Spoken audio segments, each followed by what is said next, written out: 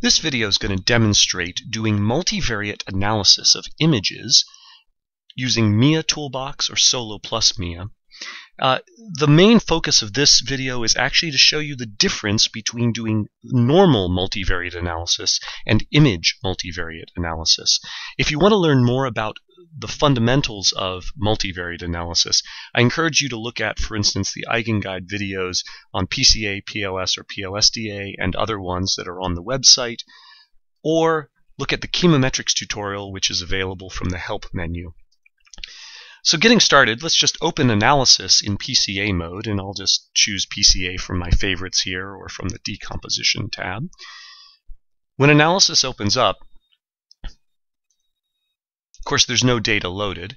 Now I'm going to load my image data here, which I happen to have as an NV file, and just drag that to analysis, and it loads it into X for me. And here you can see it's a 145 by 145 pixel image with 220 variables.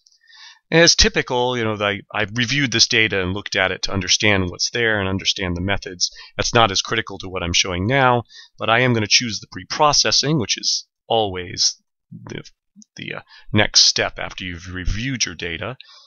In this case, I want to do a multiplicative scatter correction. Whoops.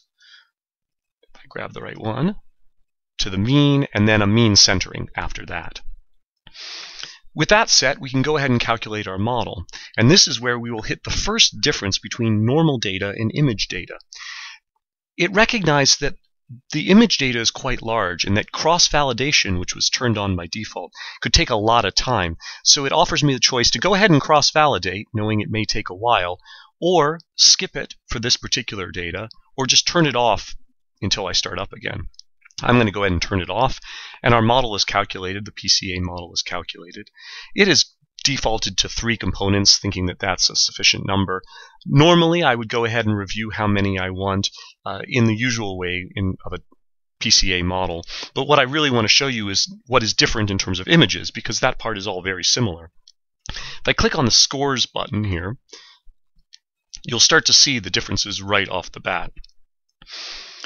The options are very similar to a normal PCA model, but the way that the results are displayed is very different. First of all, if you look at an individual score, say for instance, I'm going to double click on this images of scores on PC1, you can see that instead of seeing individual points versus an x-axis, we're viewing an image. And if I add a color bar, which is in the top toolbar up here, to this image, you can see that the scale is the blue down at very negative numbers and yellow here up at the very positive numbers. And we get some difference, some sense of the differences around the image on that PC. If I look at scores on PC2, you can see that PC2 is capturing some very small features throughout the image, and PC3 is capturing different features. We can also look at the Q residuals and the Hotellings t-squared in the same way. You can see as soon as I go to the Q residuals, there are some exceptionally large Q residuals that in fact are swamping out the entire image. I only see a couple bright spots. One useful feature here, as talked about earlier in another video, is the auto Y scale, which in this case does an auto contrast. Once I click on that, we can see very clearly the regions of the image that are not well captured or well described by this model. And similarly for the Hotellings t-squared, here are the regions of the image that project very strongly into the image. Another big difference, though, is how the Q and t-squared plots, or in fact any plot of one item versus another, look. Normally, on a Q versus t-squared plot, you have 1 point for each sample in the data. Well, in an image data, each sample is each pixel, and so we have a tremendous number of pixels in this data.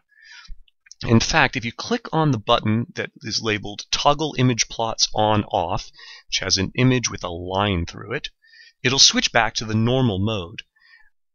And you can see there's a couple of very unusual points. Here is that pixel that was very hot in the other image we looked at with very high Q residuals, and a couple that have very high t-squared.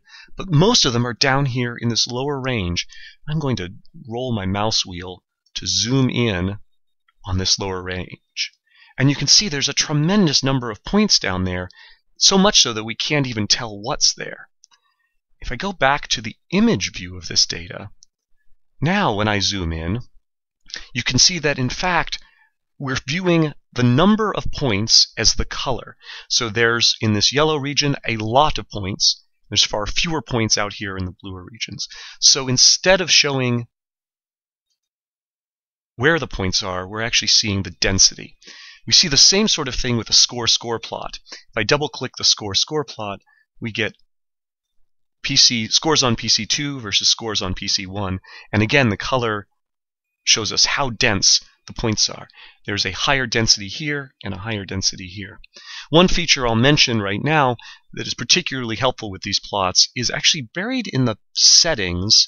If you go to, and let me move this so you'll be able to see, if you go to the Edit All Settings toolbar button, which is off the side of my setup, this brings you to the settings for all of the plot controls items. And there are many, many options in here, ways to change lots of view. But if you go down to the image section, image settings, this density bins maximum is a particularly useful one.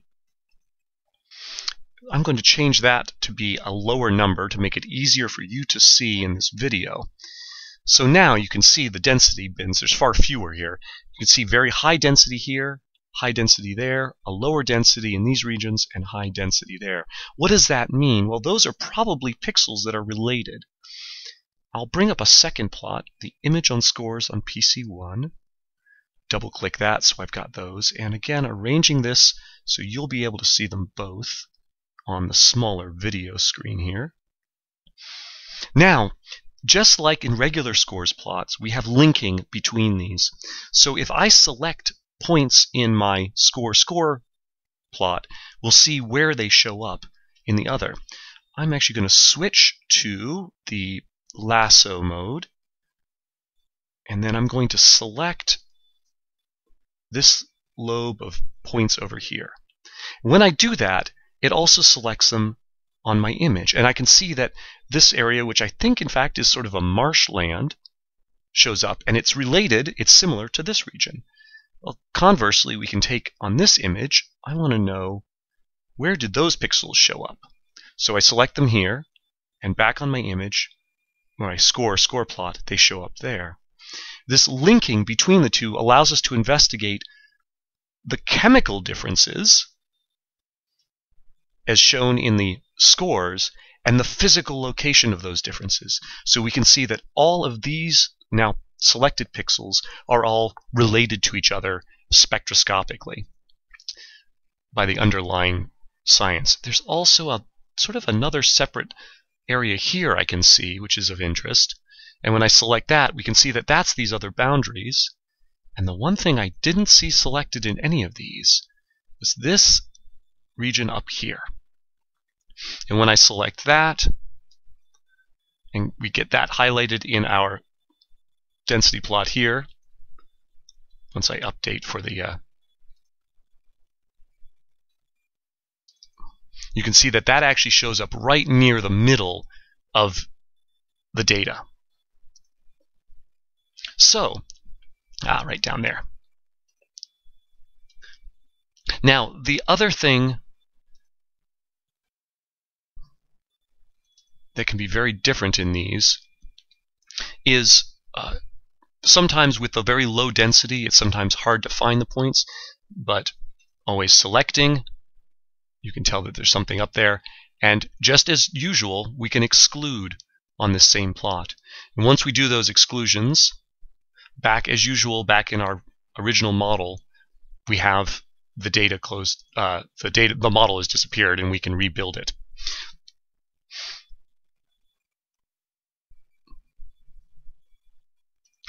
That is one of the primary differences between doing image analysis and standard analysis. Otherwise, the interpretation of the results is all very similar. One final thing I want to mention to you is if you do make selections on an image, for instance, let's find the image plot here. if I make a selection of some pixels, let's say these, I can then right-click those and say, I want to set the class of those pixels. So we'll call this field. It will automatically switch me over into class mode, and you can see that they've been marked as red. I'm then going to select the region over here, right-click that, and say set class other field. And then finally, with that set, I'm also going to go and do one more, which is the marshland. Set class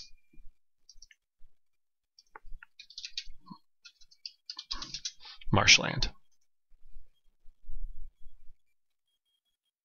With those set, those changes got pushed all the way back to my original data. And so now, for instance, we could go and do a PLS-DA model, and the classes will be my 3 classes. Build a model from that. I'm going to choose 3 components. And here again, just like with the PCA model, everything is displayed in image format rather than in individual sample format. It came up with the classes enabled. I'm going to actually turn off classes. This toolbar button here will do that for us. And now, in my individual images, if I double click on one of these to show you, here is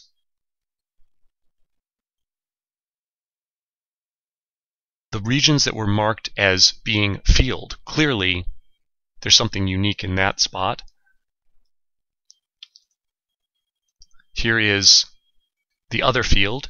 These are the regions that matched what the other field looked like. And finally, marshland. Now, the one other thing that we ought to look in here, of course, at is the Q residuals. And if you remember from that first image, the one that had